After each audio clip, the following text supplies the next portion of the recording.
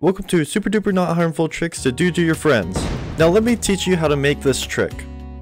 We're gonna need a dragon head, an anvil, a dispenser, a pressure plate, and curse of binding. Now this little trick is very simple. All you gotta do first, you gotta break a hole, you put the dispenser down, place down an anvil, then enchant the dragon head with curse of binding. Then once you enchant it, they won't be able to take it off of their head. So then you put the curse of binding into the dispenser and then put the pressure plate back on top. When someone walks on it, you'll have the dragon head on your head. And right at the front door, we're gonna break this block, then place the dispenser, then place the dragon head inside, and then the pressure plate.